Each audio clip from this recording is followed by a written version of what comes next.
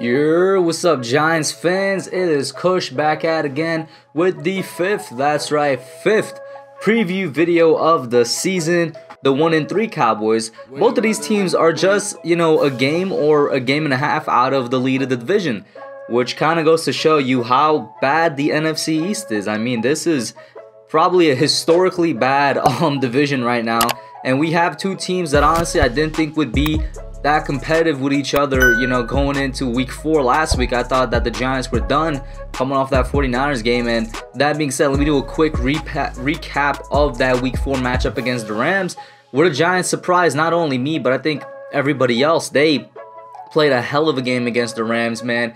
The defense really showed up and showed out. The offense was still trash, but got something going in the run game.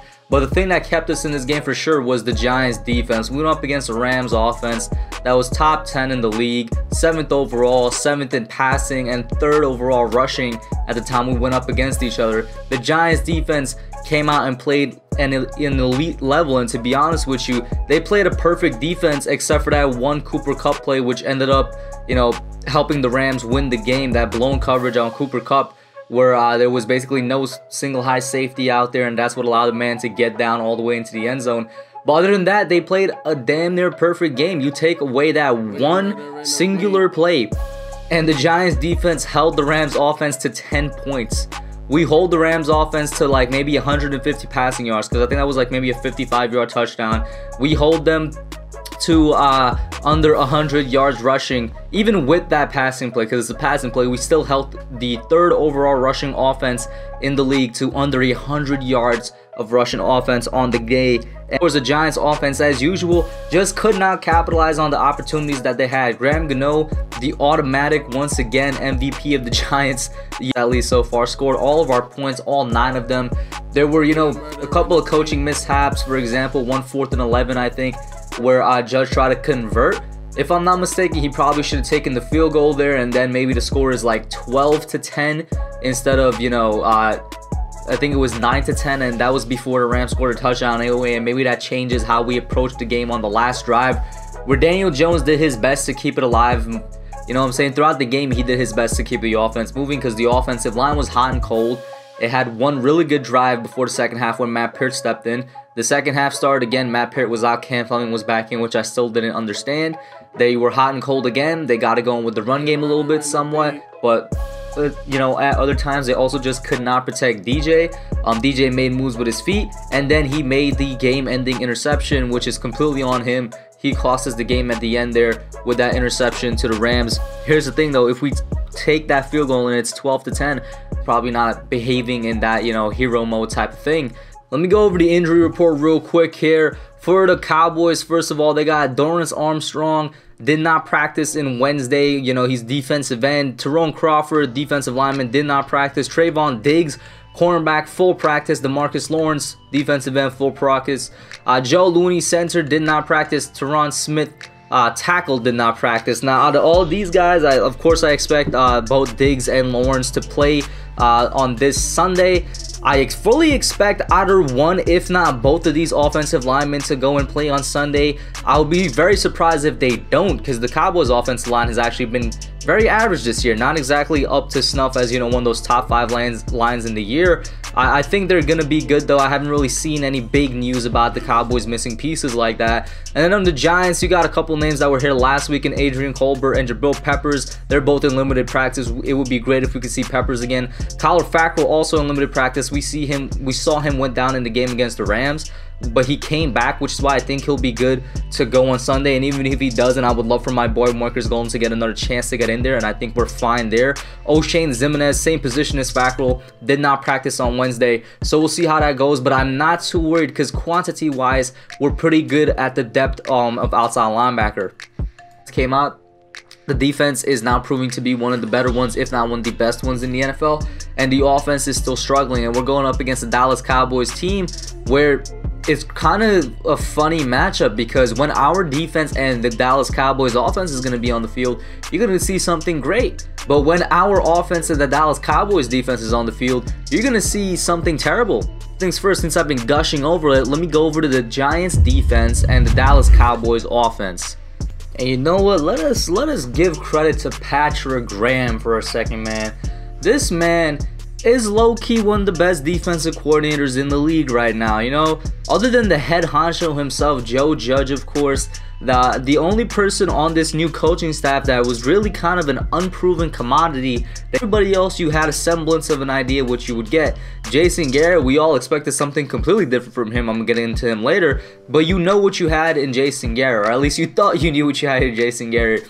You know what you got in Thomas McGahee, the special teams coordinator. I could go on and on. Tyke Tolbert, the wide receivers coach. You know what you got in a bunch of these position coaches from college because they had success at the college level and whatnot.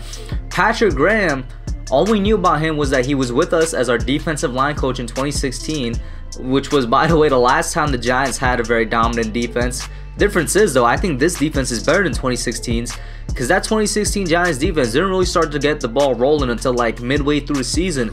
This defense from the beginning, from game one, has had the ball rolling. You know what I'm saying? And you know, other than that, he was with Green Bay as a linebackers coach, did well there. That's how we know Martinez was gonna be good. Shout out to Blake Martinez, by the way, who I'll get into a little bit later. And then, you know, he was with the Dolphins last year as their defensive coordinator, but the Dolphins defense last year was pretty bad. So you didn't really know what you were getting in him. And here he is. He produces currently the 13th best defense in the NFL. And I just want to say, by the way, this is something amazing considering we're still missing our 2 starting safeties and we don't have a legit number 2 cornerback yet. Although Ryan Lewis last game, props to Ryan Lewis, man. He kind of came out of nowhere and he handled himself well enough. I think he's going to be a serviceable cornerback to be out there. You know, I saw he was playing in both the slot and also at second outside corner a little bit. Maybe he's the guy for the rest of the season, but whatever the case is, he was the best person we had out there so far, not named James Bradberry. But, you know, without those pieces and with quite honestly, no real second middle linebacker, who, by the way, shout out to another player in Tay Crowder, who had a good amount of snaps against the Rams on Sunday. He came in a little bit to spell Devontae Downs, and honestly, Tay Crowder looked good. He almost had an interception. He was, you know, seeing a good amount of places over the field, and he looked alert, very agile, very athletic, better than what we got from Devontae Downs at least.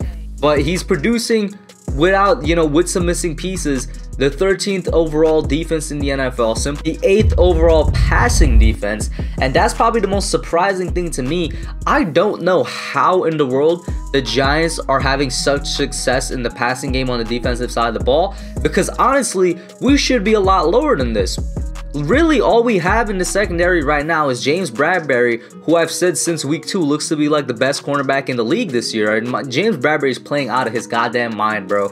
Bradberry is a lockdown corner this year. He looks really good through the first 4 weeks of the season. Other than him, and other than Logan Ryan, who honestly, other than a couple of plays, you know, throughout the entire season so far, Logan Ryan's been kind of missing because he's still getting used to the playbook and whatnot. There's really nobody else out there on that defense. Darnay Holmes is a rookie. I've hyped him up. My hype seems to be a little overhyped because he's still struggling. You know, the rookie struggles, so I'm not exactly putting the guy down. But he's not, you know, performing like these other two are. Definitely not like Bradberry is. And somehow, some way, that secondary is getting the job done. The linebacking core is getting the job done. Like I mentioned, Martinez earlier, who, just like Bradberry, is playing out of his mind. Blake Martinez is currently, I'm sure if you go on any site, either a top 10 or top 5 player at that middle linebacker position. And I told y'all this would happen.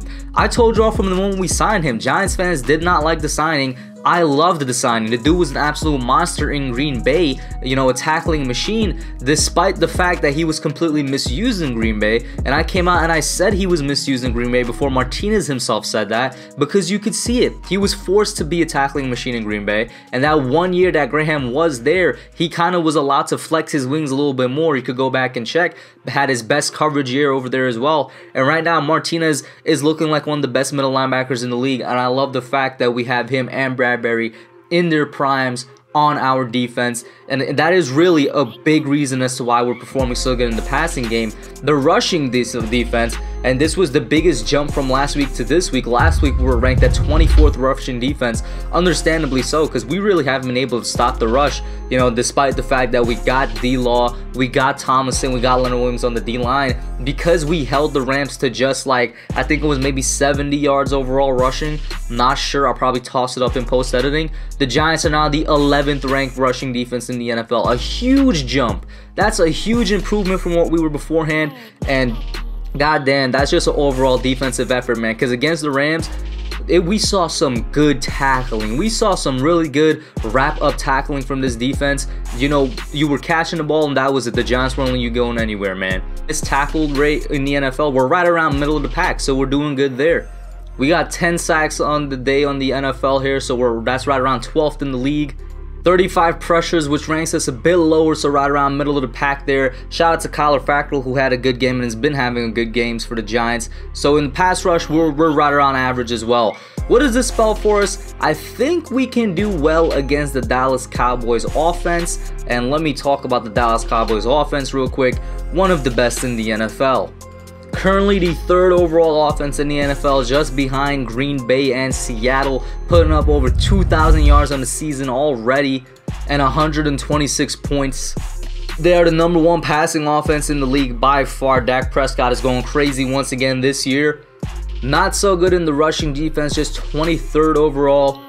But that's besides the point. This offense on paper is supposed to be great, and they are great. Dak Prescott, Amari Cooper, Michael Gallup, CeeDee Lamb, Ezekiel Elliott. That builds one of the best offenses in the league, and that's quite simply what they've been. Here's the thing. I have confidence that the Giants defense can hold them to around 20-21 points, which would be a great accomplishment because they're averaging 31.5 points a game right now. But we did the same thing to the Rams. The Rams were averaging around 30 points, and we held them to just 17. The reason I would say the Cowboys score a bit more than the Rams is because as great as our passing defense has been, I mentioned it's low-key a little bit of an anomaly. I don't think we could hold down all 3 of these receivers. With the Rams last week, we just had to hold down 2, Cooper Kupp and Robert Woods, and somehow, someway managed to do that. I think we could hold down 2 of these 3 receivers, but not all 3, because we don't have that 3rd cornerback, you know what I'm saying? Whoever it is, it's going to be in the slot. Like I said, Noname, he's a rookie, so actually it might be Noname matched up against CD, I think. Don't quote me on that. That would be a very interesting rookie matchup, but whatever the case is, one of these receivers are going to get free this game. I 100% expect that to happen, and it's not even a knock on the Giants defense. It's just, you know, just how good the Cowboys offense has been. Like, the reason the team is this bad is not because of their offense, it's because their defense is atrocious, which I'll get into in a couple minutes here, but their offense has been putting up points game in and game out. Mike McCarthy might not be the best head coach right now, but whatever he's doing on the offensive side there for Dallas is working out. He's making Dak look like an MVP type quarterback, you know, although they're now winning. Now let me get into that. Talk about the Dallas Cowboys defense and the Giants offense. I think our defense is going to hold us in this game because I believe they proved themselves against the Rams. You know, I've been wrong before though, because I said the same thing going into the 49ers game. Offense against the Cowboys defense, which is weird because this is the two teams' weakest parts. The Cowboys defense is currently the worst in the NFL at 32nd overall. Very understandable considering that they've been putting up over 30 points a game and still somehow losing. That means opposing teams are putting up like 40 points a game. Their passing defense is 23rd overall, so in that bottom half, not quite terrible, but definitely not good or average. And their rushing defense is 31st overall, which is definitely going to be the weakest rushing the defense the Giants are going up against. So we do have a little bit of hope, a little ray of sunshine that the rushing attack can carry over from last game against the Rams. It wasn't great. It got going just a little bit. Devontae Freeman was getting consistent rushes. Wayne Gallman was like the main runner there, getting a couple of big gashes. Maybe that, running back duo, maybe even trio, if they do use Lewis again, can actually get some yards on their own, 100 yards on their own, because while we got 100 yards on the ground last week, a good part of that was Daniel Jones. But this defense is very, very terrible. It's just that the Giants offense is so bad, and let me read off their offensive ratings to you. We are the worst offense in the league, the 32nd overall offense, the 27th passing offense, and the 31st rushing offense in the league. So you got literally the two worst offenses. I mean, the worst offense going up against the worst defense in the league. It's kind of funny. But we haven't been able to score no matter what. I mean, for crying out loud, we haven't scored a touchdown in 2 games. So forgive me if I have a little bit of doubt in the fact that we could actually take advantage of this Dallas Cowboys defense. One thing people got to remember is, while they are the worst defense in the league, I really do think that's where they truly are. Also, keep in mind that they've gone up against some of the best offenses in the league. You know what I'm saying? They've gone up against Seattle, who's the 2nd best offense in the league. They've gone up against the Falcons, who, you know, they're in the top half. The Rams, who are also in that top half. And Cleveland, who's the 4th overall offense in the league. So that definitely plays a part as to why teams have been able to score so much. Once again, I do think the Dallas Cowboys offense is as bad as it's ranked. But don't think that the Giants could do what these other teams have done, because these other teams offensively are simply way better than we are. And if there's any game that the offense has to show out and that Jason Garrett needs to prove that he's not a scrub and that he could prove that he could call some plays, and I can't believe I'm doing this. I'm low-key giving him benefit of the doubt, because now that 4 games are over, you know what? Those 4 games were the preseason for this team to get its, you know, stuff together, for the offense to figure out what's up.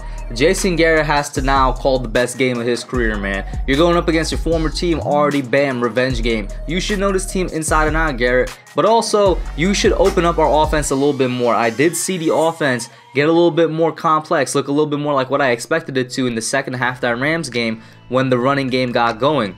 So because of how bad the run defense of the Cowboys is, hopefully our rushing attack will get going, and hopefully Garrett will open up the playbook a little bit more, call a little bit more down the field shots, scheme his receivers open a bit more, because Darius Slayton, even in week 4, was still not used as much as I wanted him to be used, and was still misused a little bit in this. This is the game where Jason Garrett has to really come up and show out.